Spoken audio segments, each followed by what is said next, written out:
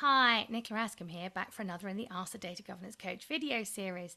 And today's question is one emailed me in recently, but I'll be honest, it's one I've been asked many times over the years, which is how does the data and analytics team fit within data governance?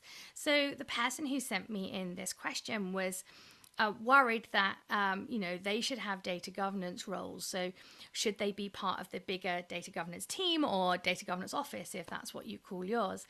Now, as far as I'm concerned, your data and analytics teams are going to be really good allies while you're trying to design and implement data governance, but they don't have a key data governance role to play. They don't own data, they're not data stewards.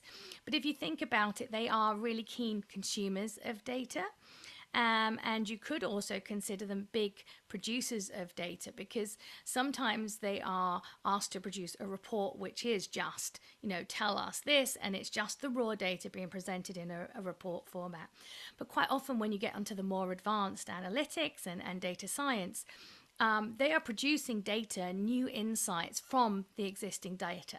So I think it's very much important to consider them key stakeholders. They're going to be really good allies. They're going to help you decide perhaps which is the most important data. They're going to perhaps tell you the data quality horror stories they're aware of. But they don't have a role in your data governance team. They're just really good allies.